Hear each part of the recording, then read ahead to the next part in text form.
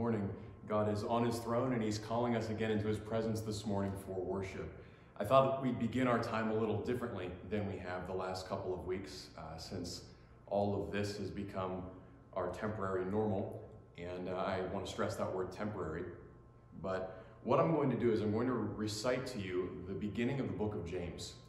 This is the apostle speaking to some of the early Christians, and what I want to do is I want to stand in the place of James, and I want to ask all of you to stand in the place of those early believers and to really listen to the things that I'm saying and try to receive them for yourselves personally, and maybe like you're hearing them for the first time.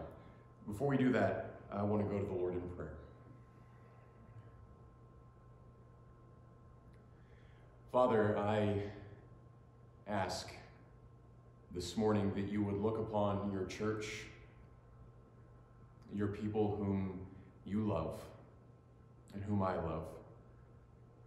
And I pray that you would bless them and that you would enable them by your Holy Spirit to receive the words that I'm about to speak as living encouragement. Father, may it be that to them this morning, and may that word remain and abide in them in all the days ahead that will reflect this morning and be like this morning. Father, we are admittedly disheartened, and we long for the day that we can be together once again. But Lord, at the same time, we take great comfort in knowing that you know the end from the beginning, and you have counted those days already. So we surrender them all to you. And Father, I ask that you would do these things for your glory and for the good of your people. In Jesus' name, amen.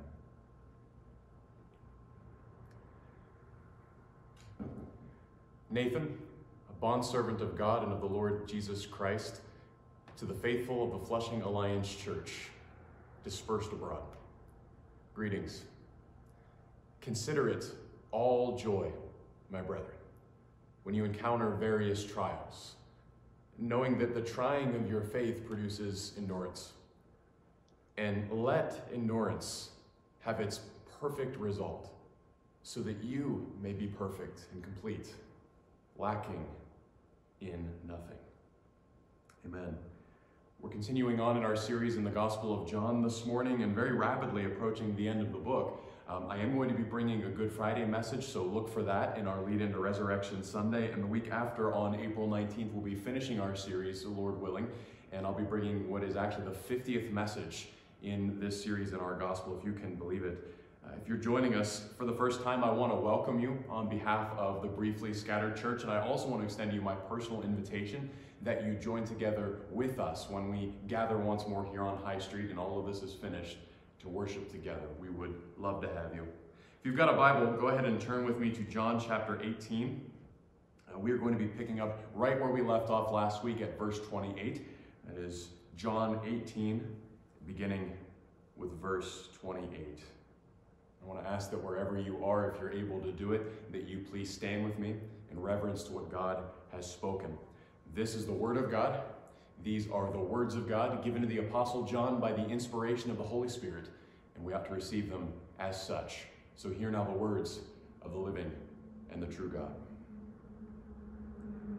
Then they led Jesus from Caiaphas into the praetorium, and it was early. And they themselves did not enter into the praetorium, so that they would not be defiled, but might eat the Passover. Therefore Pilate went out to them and said, "What accusation do you bring against this man?" They answered and said to him, "If this man were not an evildoer, we would not have delivered him to you." So Pilate said to them, "Take him yourselves and judge him according to your law." The Jews said to him, "We are not permitted to put anyone to death," to fulfill the word of Jesus, which he spoke, signifying by what kind of death he was about to die. Therefore Pilate entered again into the praetorium and summoned Jesus and said to him, "Are you the king of the Jews?" Jesus answered, "Are you saying this on your own initiative, or did others tell you about me?" Pilate answered, "I am not a Jew, am I? Your own nation and the chief priests delivered you to me. What have you done?" Jesus answered, "My kingdom is not of this world. If my kingdom were of this world, then my servants would be fighting so that I would not be handed over to the Jews. But as it is, my kingdom is not of this realm." Therefore Pilate said to him, "So you are a king?" Jesus answered, "You say correctly that I am a king. For this I have been born, and for this I have come into the world, to testify to the truth. Everyone who is of the truth hears my voice." Pilate said to him, "What is truth?"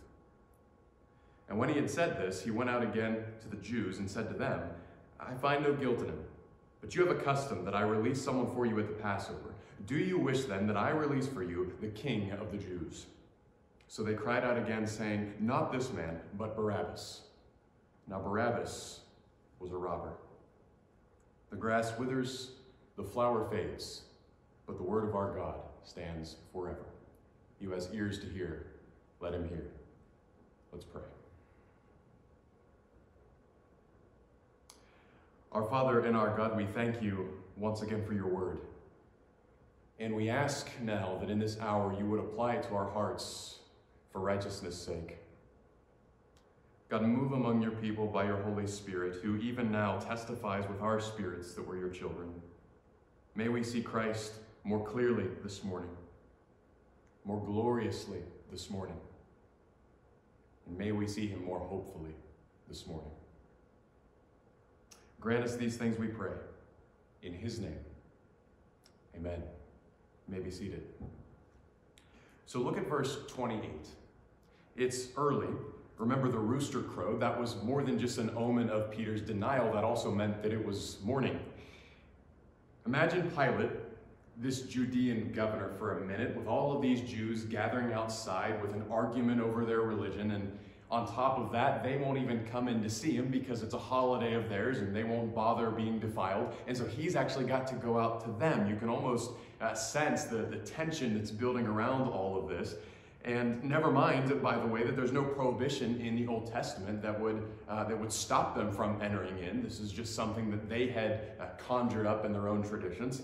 And the supreme irony of all of this, of course, was that they weren't hesitating to condemn a man to die, but wouldn't be caught dead being ceremonially defiled because, we've got to celebrate the Passover. That's pretty important.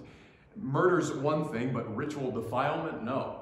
No, we're going to make sure that our hands are ceremonially clean as we deliver the Lamb of God over to the slaughter. If you ever read the scathing words that Jesus had for the frauds and the Pharisees of his day, I think that verse 28 is all of that. Vain religion, gross hypocrisy, blindness, deadness, self-indulgence. It's all of those things pictured.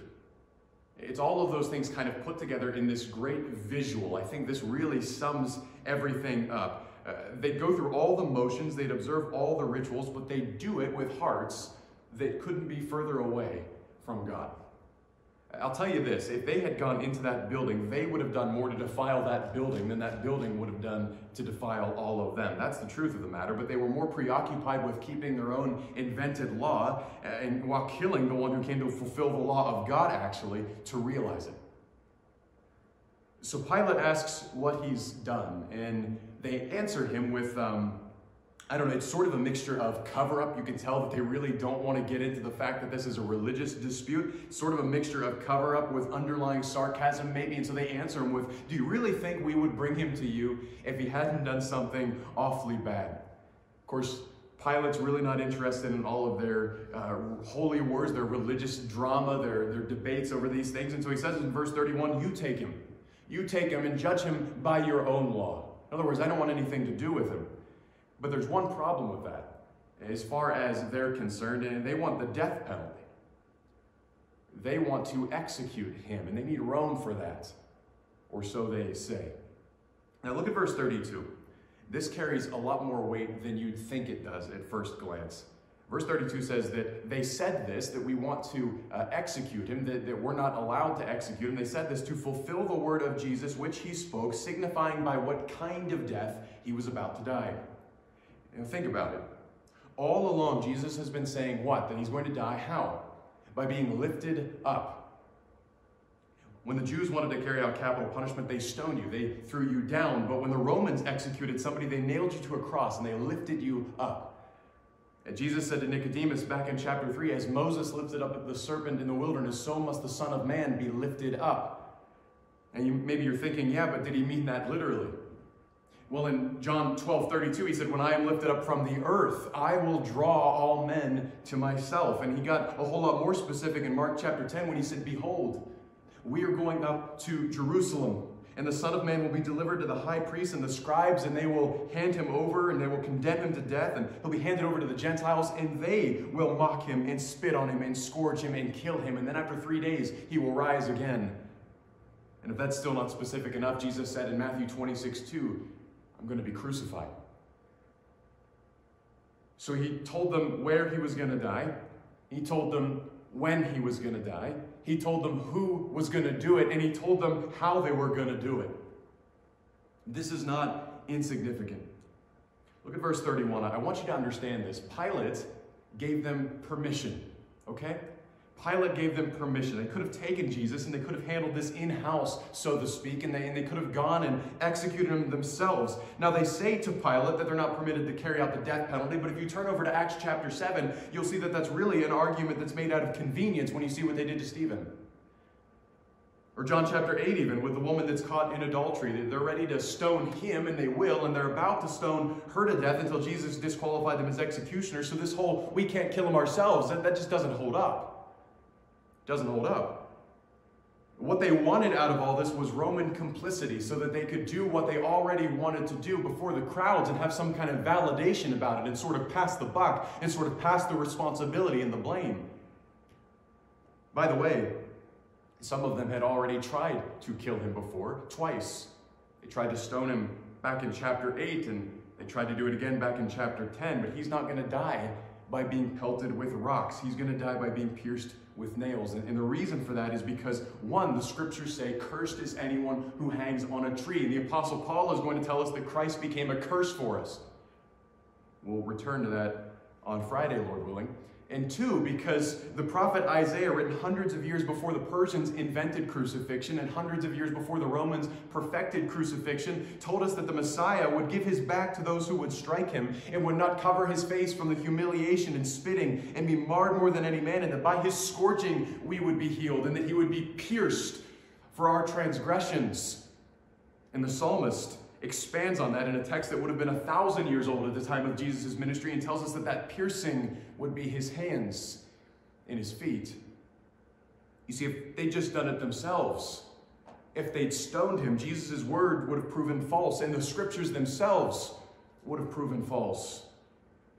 I know last week's message was my Jesus is still in control message, but if I'd wanted to, I could have named this week Jesus is still in control part 2, and then I could have done a part 3 and a part 4 and a part 5, because that's always true no matter where we're looking, whether it's in the scriptures or whether it's in the world around us, amen? He's always in control. He has all authority. In fact, if there's any governor, like the Roman one we're reading about here, or any of the 50 others that are giving daily news conferences, or there's a high priest, or there's a Jewish court, or there's an invisible virus, or there's a dust mote that's outside of his sovereign control, then you can't have the slightest confidence in any promise that God has ever made about the future. You just can't.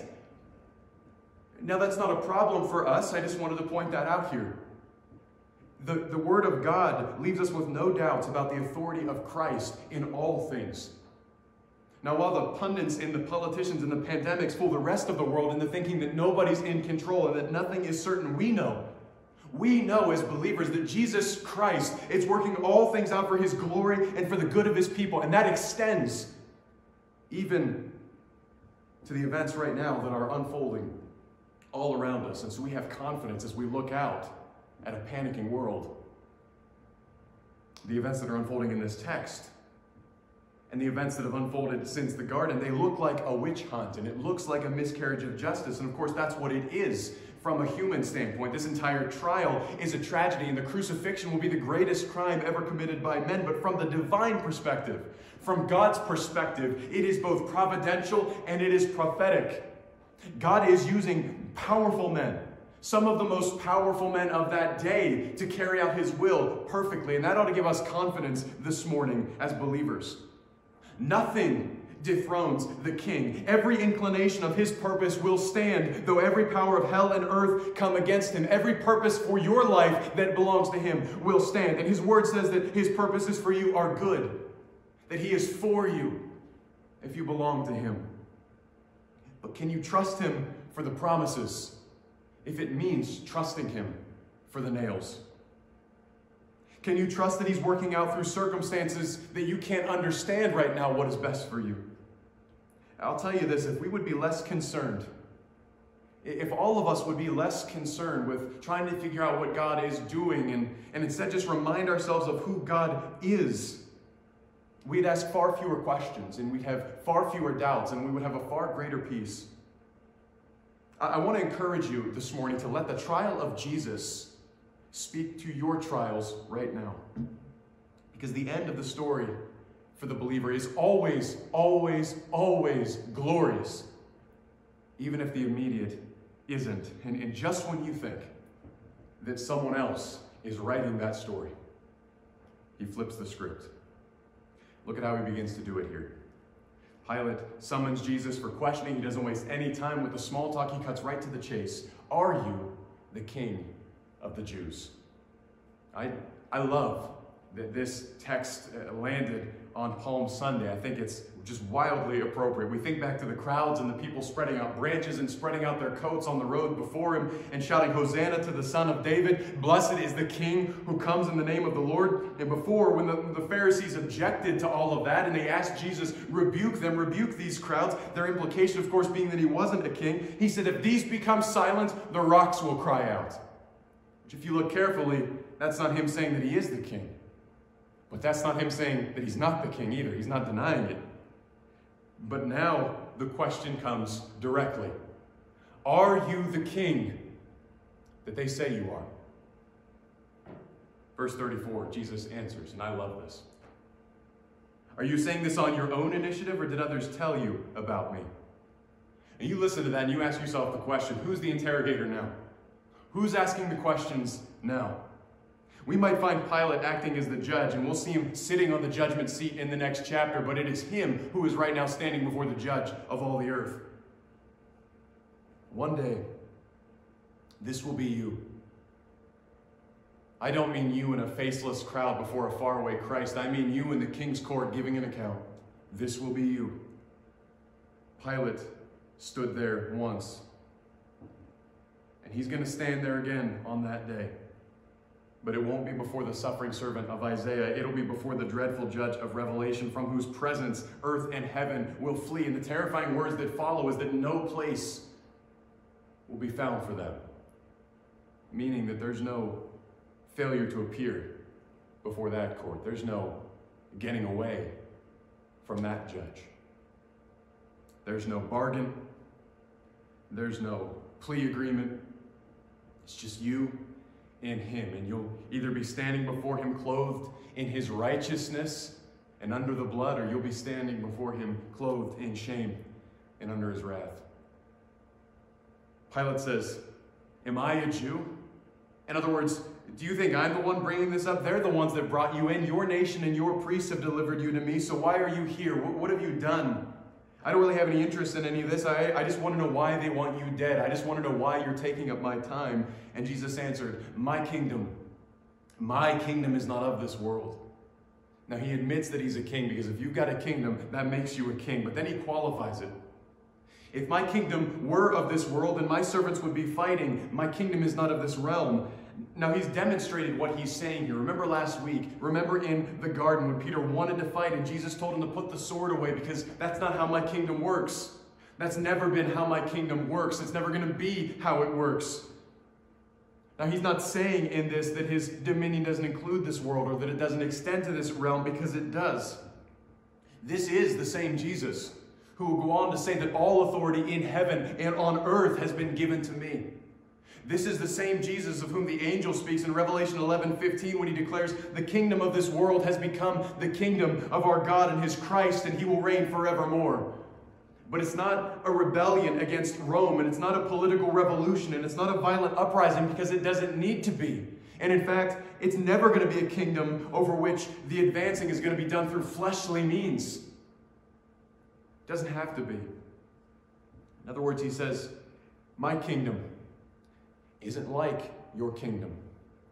or any other kingdom that's ever been. It's not built on the rattling of swords. It's built on beating them into plowshares. It's not built on the coercion of the outer man. It's built on the conversion of the inner man. It is built on bloodshed, yes, but it's built on my blood being shed for them and not the other way around. Never the other way around. But Pilate disregards every bit of the spiritual substance of Jesus' words. And his only response to that, his only response to hearing every single thing that Jesus has said is, "So you are a king." He just hears an admission. Now look at Jesus' answer, because he's admitting to being a little more than a king here. Look carefully at this. "You say correctly that I am a king." So he gets that right out of the way, but it's what he says next that's incredible. "For this I have been born, and for this I have come into this world." Now, he's not saying the same thing there twice. The purpose is the same in both cases. In other words, the reason that he was born and the reason that he came, the reasons are the same, but he's not saying the same thing twice. Being born and coming into this world aren't the same thing. He was born in Bethlehem. That's Jesus' humanity. But came into the world necessarily refers to something that came before Bethlehem. This is Jesus' divinity. If he came somewhere, that means he came from somewhere else. This is the pre-existence. This is what he meant in chapter 8 when he said, "Before Abraham was, I am." This is Isaiah 9:6. "A child will be born to us. A son will be given to us. I was born and I came." And the purpose of both the coming and his being born is this: to testify to the truth, to make plain the truth of God. And Pilate, with all the skepticism and the cynicism and the dismissal of some 21st century woke individual, says, "What is truth?" He sounds like he fit right in today, where you have your truth and I have my truth, and both of those truths are valid, even if they're the polar opposite of each other, even if they don't even comport with reality. We're given up the objective. In this world, we've given that up, and we've replaced it with, how do you feel about that? We're not worried about facts. We're not worried about what genuine, subjective, real truth is. It's just, how do you feel about that? How does that make you feel? Oxford Dictionaries always chooses a word of the year, and it's supposed to be something that reflects the mood or the preoccupation of the day. Last year, it was climate emergency, which, I'm no mathematician, but I'm pretty sure that's actually 2 words. In 2016, the word of the year was post-truth. Post-truth. Now, that's hyphenated, so I guess that counts as 1 word. They didn't hyphenate the other one. Anyway, post-truth. And they defined it as relating to or denoting circumstances in which objective facts are less influential than appeals to emotion and personal belief. Now, that's of course nonsense, but it's real nonsense, and it's running rampant because the truth gets uncomfortable when you exchange it for a lie, and that defines all of the world outside of Jesus. Meanwhile, Jesus says, listen to this, "I came to testify to the truth. And everyone who is of the truth hears my voice." There isn't a person in this world, nor has there ever been, who knows the truth, who rejects Christ. If you reject him, you don't know the truth, because he is the truth. Everyone who is of the truth hears his voice.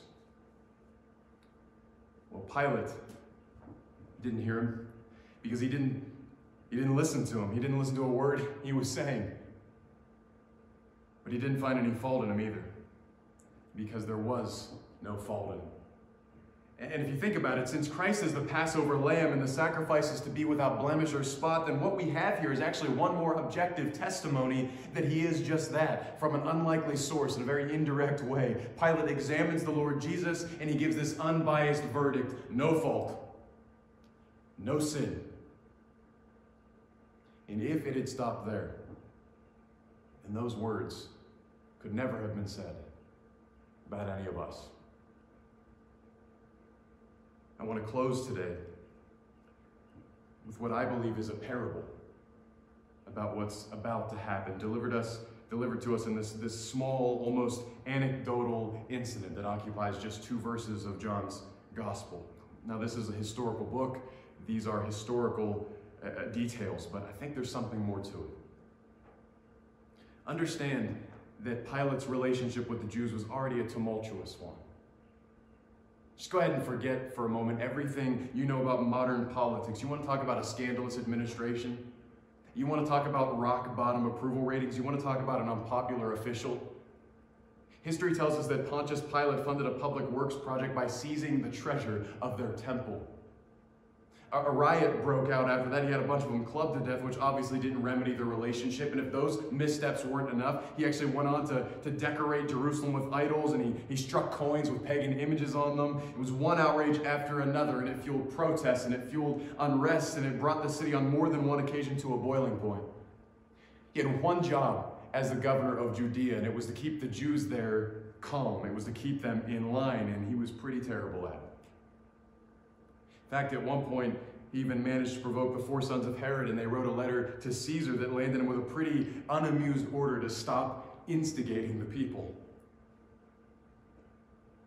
And now he was facing another situation that was potentially explosive. He had interrogated Jesus, and he had found no fault in him. But if the crowds outside were adamant that Jesus be killed, then he might be facing another riot. And with the record he already had, that kind of thing could be catastrophic, especially if word got back to Rome. It would probably mean his career. But there was a tradition. There was a tradition where every year at the Passover, the governor would release a prisoner. And so enters Barabbas. And Matthew's gospel describes Pilate as offering the people a choice between the two, Barabbas and Jesus. There's an old saying in the gambling world that there's no such thing as a sure thing. You probably saw this as an opportunity to let Jesus go without being blamed for it, because when he presents the 2 options, it seems pretty obvious that he tried to pick the sure thing. And he was probably thinking, there's no way that they're going to choose this guy over Jesus. John tells us that Barabbas was a robber, but the other Gospels tell us that he was also a murderer and an insurrectionist. Matthew calls him a notorious prisoner. Jesus, on the other hand, he was manifestly innocent. He was obviously innocent. Now, the chief priests and the scribes, they would have had nothing but disdain for Barabbas or any other terrorist. We need to understand that. There's no chance whatsoever that they would have approved of, let alone requested, that Barabbas actually be released at any point in time. But then here stands Jesus. And their hostility toward him outweighs even their contempt for Barabbas. And so the unthinkable unfolds. It's been said that before people hang, the night before, they begin involuntarily rubbing their necks. It's been said that on the eve of dying in a gas chamber, people will start holding their breath, seeing how long they can hold their breath, seeing how much they can keep that oxygen in. Do you suppose that someone who is going to be crucified might start rubbing their feet and rubbing their wrist, and maybe the night before stretching out their arms, taking those deep breaths? I want you to imagine that you're Barabbas for a moment. In some dungeon, with your crimes being exactly as the Bible describes them, meaning that there's no mystery about what lies ahead of you. Rome doesn't tolerate insurrectionists. You know what's coming. There's no appeal. There's no bargaining. There's just you and 4 walls and waiting to be scourged and humiliated and waiting for the nails. And maybe you're taking those deep breaths, and maybe you're stretching out your arms, and not anticipation, but fear of what's ahead of you. You know what's coming, and there's no getting around it. And then the day arrives. The day we've been reading about here. Maybe you heard that rooster that Peter heard, and that was the first time you woke up, and you dozed back off, and now it's the clamoring outside in that courtyard that wakes you up again. It's all that commotion, and you hear the shouts, "Crucify him!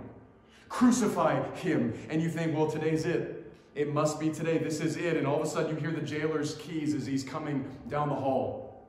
And he's getting closer and closer, and he opens the door, and the light floods in, and he grabs you, and he starts dragging you out toward that increasingly restless crowd, and you see them all. You see everyone spread out around you, their faces, their shouts, all of this commotion. And just as you think that you are about to endure the first of many beatings that day and suffer the insults of this sea of people who has obviously just come to watch you die, suddenly the guard, he grabs your arms, and he starts unlocking your shackles. And they fall to the ground, and he pushes you into that horde of people. Some of them are congratulating you, and they're patting you on the back, and suddenly you realize in that moment that you're free. And as you look over your shoulder, you see another man on the platform, and the chanting hasn't stopped.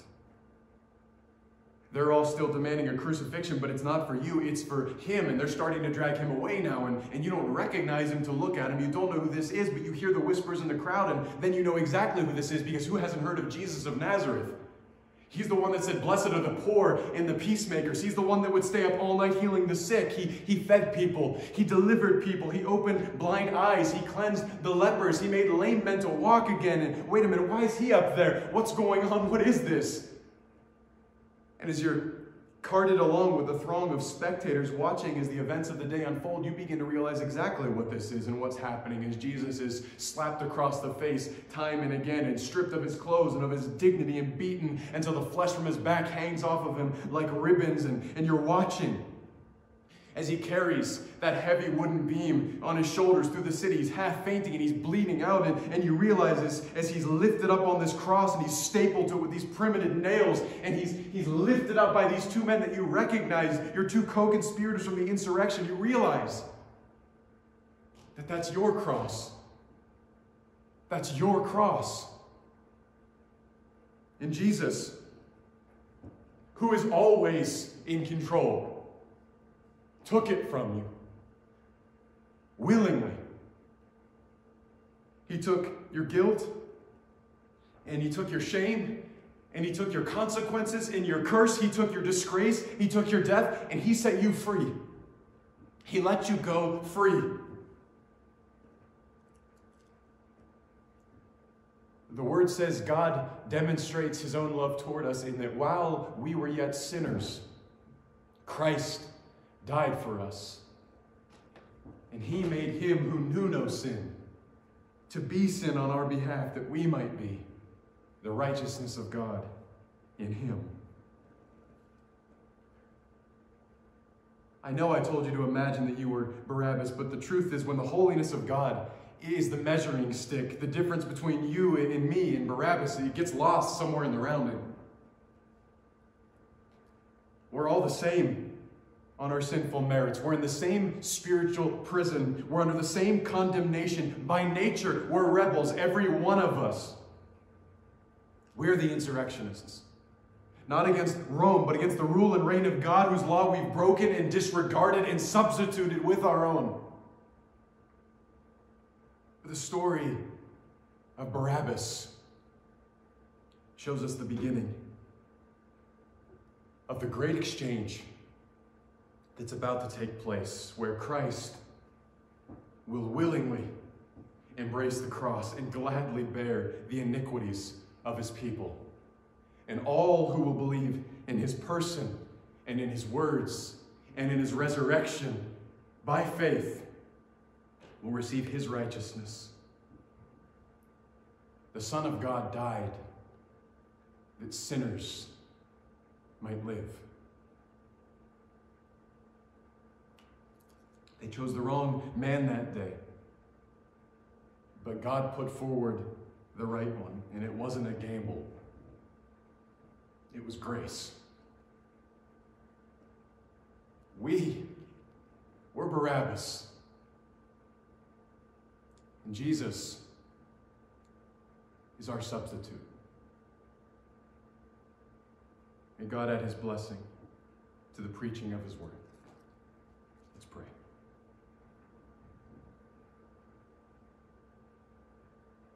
Father,